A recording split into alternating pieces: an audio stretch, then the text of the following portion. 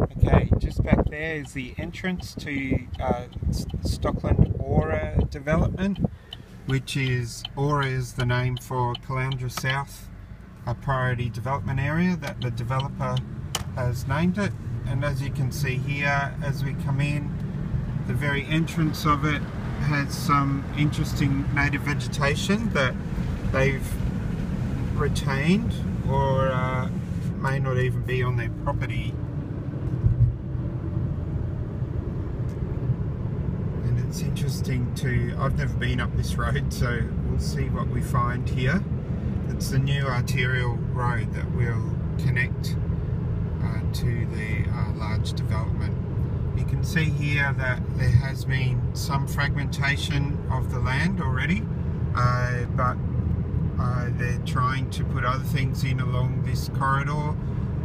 In terms of transport, you can see a bikeway on the right hand side. On the left we've got a wildlife fence to try and stop animals moving out onto the road. So you can see that the way this has been designed is looking at minimising the impact on resources in the landscape. There's a smaller wire fence, it's hard to see. Now here we're crossing a waterway, and my bet is that there will be an underpass there over this bridge that we're passing. There will be some sort of underpass, a ledge for animals to move under the road along the watercourse, and that's a way to minimise some of the fragmentation caused by this road infrastructure. Here we go, here's a suburb going in. This will be the first suburb that's going in for this, you know, huge urban development. I might just pull into the left and see what we can find. You can see that a whole range of infrastructure goes in very early with the way they're planning these developments.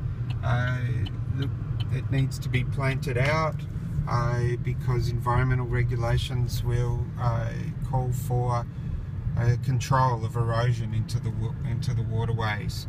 So that's what some of this is for.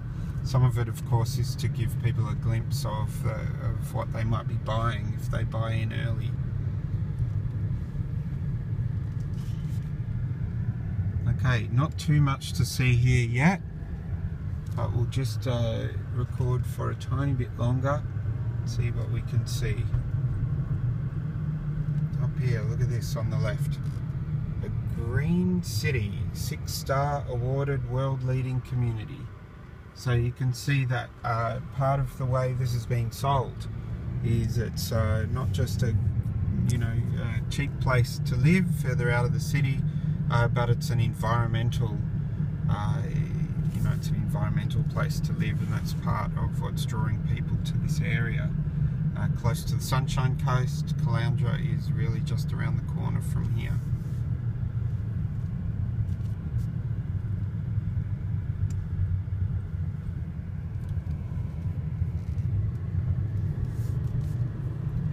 I was hoping to see some sort of water sensitive urban design. Here we go.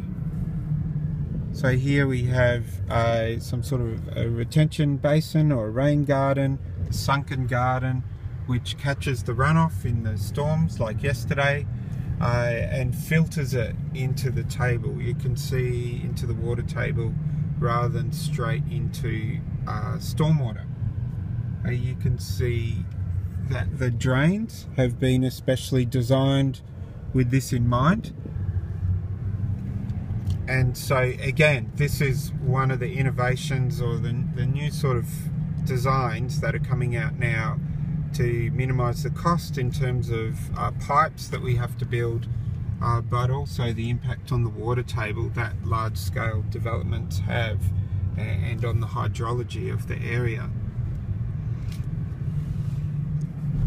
We will speak about this a little bit more later in the semester, but a big thing to think about here is what they call green infrastructure. So once we have enough of these sort of vegetated facilities, green infrastructure, green water infrastructure in place. In some parts of the world, they're now starting to put a value on these things. So, just as we do with our grey water, with our stormwater systems, where we need to keep track of them as a capital asset and how much they're worth and how much it costs to maintain them.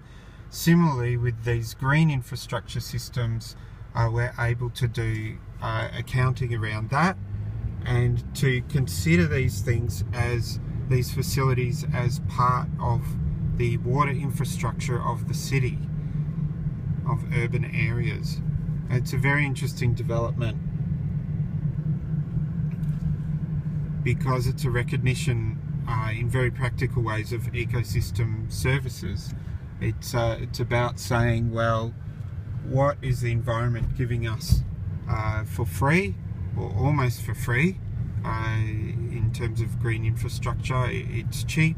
It's cheaper than building pipes, but it is also important to keep track of what these facilities are worth and what it means to maintain them. You can see that this one is vegetated in the bottom, it's turfed, so that's going to need maintenance. That whole system is going to silt up over time, and it's going to need to be maintained. It's just not true to say that these sort of approaches are free.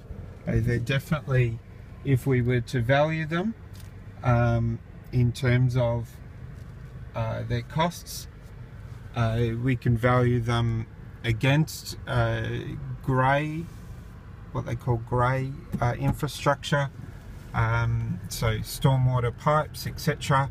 We can use them as the base case, as the norm, and then we can say, well, what would the difference be? What would be the what would the difference be in terms of cost benefit if we put in these green infrastructure as well? Okay, this has been a bit rambling, I'm sorry, but some interesting stuff to look at here.